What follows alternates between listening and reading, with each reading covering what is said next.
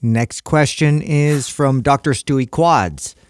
Have you ever had to change your circle in order to improve your mental health and well-being? Oh. Circle of friends? Is that? Yeah, That's what I'm assuming. Yeah, This is one of the toughest things that you might have to do in order to improve yourself. I know for people, for example, who have issues with smoking, and they want to quit. One of the most effective things, the studies will show this. One of the most effective things you could do is stop hanging around with smokers.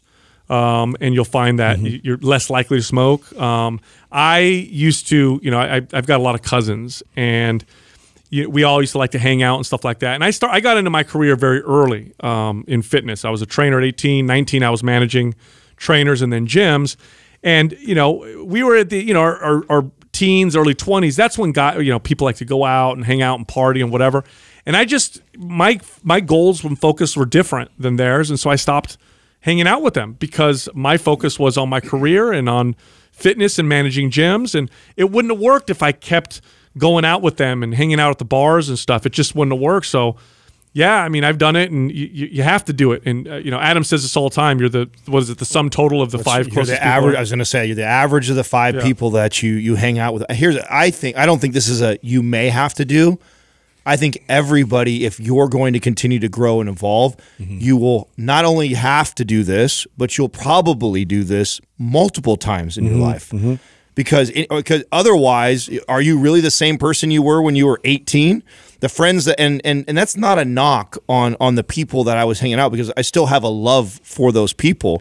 But as you outgrow them. Yeah, as you continue to grow and push yourself, and if you do believe that you are an average of the five people you hang around the most, that even if you love love that one guy or girl that you've known since she was 15 or he was 15, and you're now 40, but they have some bad habits, and I'll give you an example of for me that the last friend, and I still consider them a friend. Like I would just talk to him like about a month ago, right? So I think when you change your circle, it doesn't necessarily mean you have to like break up with them. It doesn't need to be this like, we can't be friends anymore because I've outgrown you. Get on a phone with them. Yeah. Dramatic. It doesn't need to be like that. You just ghost them. Yeah. It's easier. Well, this friend that I'm talking about. So I've talked on the show before that I like to sports gamble, right? So that's like a thing of mine. And I like anything.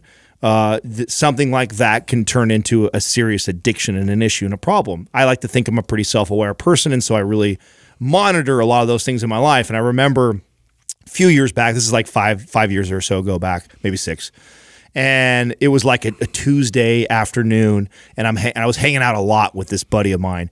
And him and I were at like a sports bar on a Tuesday, and I was betting pretty big money on some, like a Wizards game versus I don't even remember who it was, like Memphis Grizzlies. I would never even watch that game. Is that a real team? Yeah, those are both real. Sounds like a Dungeons and Dragons. I feel like you just made up two teams. No. Wizards versus Warlocks. Basketball. And so I remember I had this moment of that, I know that I was like, what the hell am I doing? Gambling this kind of any money, much less the amount of money I was gambling. You want to tell us how much? It's no, because I don't want to hear you give me shit. It's irrelevant. Yeah. It's definitely way more than you would ever spend on probably anything for yourself. I know. So anyways, I think I even won, but that wasn't the point. The point was, what am I doing, right? What am I doing here on a Tuesday in a bar, gambling on a game I don't even care about? It's now turned into more of an addiction, and I know that that's influenced because of the person I hang out with. Now, I'm in control of my own decisions. He didn't force me to do that, but because we're hanging out so much, he does that so much, it's really easy for me to get sucked in. And that's just, I think, one example of how that could be happening in your circle. And what I had to do was I had to eliminate us hanging out. Doesn't mean we broke up or I don't still talk to him or ask him how his wife and kids, he just had another baby, how he's doing, but I stopped hanging out with him on a regular basis, and I replaced that with somebody like a Justin or a Sal or a Doug in my life who I think is going to have a better influence on me, that I think have other aspects of their life that I aspire to be like or I want in my life. And so that's what you got to continually be doing. And if you're always growing, I feel like that circle is always molding and kind of changing. Yep. Yeah, not really like evaluating that is a disservice to your growth. It's going to limit your growth.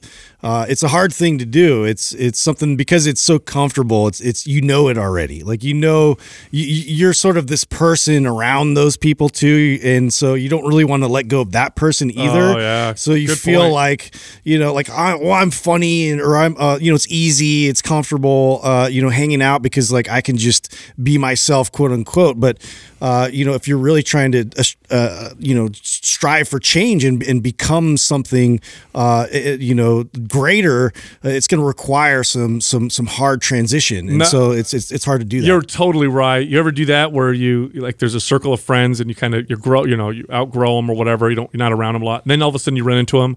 You hang out and you find yourself slipping. You revert back to this weird person. You're like, why am I talking this way? Why am I like doing this kind of stuff? And I feel like people who are really into self-improvement probably go through this process more often. Multiple times. I totally agree. I mean, I try to give you guys something that's the most recent that's happened to me, but this has happened so many times in my life. I mean, my original friends, we grew up, we were all best friends of mine in high school.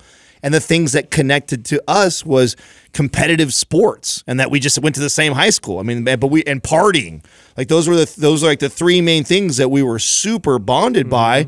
And what happened was, as we all got older, and you're partying less, you're not going to you're not playing sports anymore. You have kids now. Yeah, all this shit starts happening, and then you realize that the things that you guys did with each other, talk shit to each other, put each other down, because you thought it was funny in high school and stuff. And you start to realize, like, geez, I'm a grown ass man now. Like, I don't want a friend. I don't need this. Yeah, I don't need a friend who's like cutting me low every time he sees me or not happy for my success. Suck. Yeah, like, yeah, but yet you get sucked into it because you have these other bonds with them. Yeah.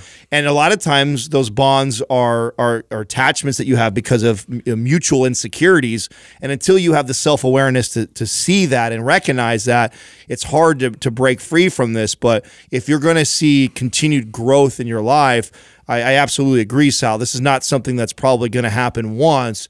It's going to happen several times in your life, and you should probably be seeking that. It is, and I think the people that you end up staying close with forever are probably growers with you. You know what I mean? And they're seeking the same thing. yeah, they're also growing and they're respecting your growth. And because people who aren't growers, they get threatened by it. Like, what do you mean? Showers. Yeah, what do you mean you're not gonna come hang out, and do this at midnight or whatever, and you're like, well, I'm a dad now or whatever, and they won't respect that, and you can tell that they're not respecting. Oh yeah, they give you shit for it instead of going like, oh, being happy for you. Exactly. Right. So personally, I like to surround myself now as I'm older. I like to be with other growers, even if I have less in common with them, because if we have that in common, we build a bond that could last forever. And I find myself when I hang out like with you guys, like when we started Mind Pump, I'll tell you what, I grew more in the last 5 years than I did in the previous, I don't know Same. how many, because everybody here is such a grower that it makes me do the same thing. And that's our bond. I mean, the truth is, I don't have a whole lot besides working out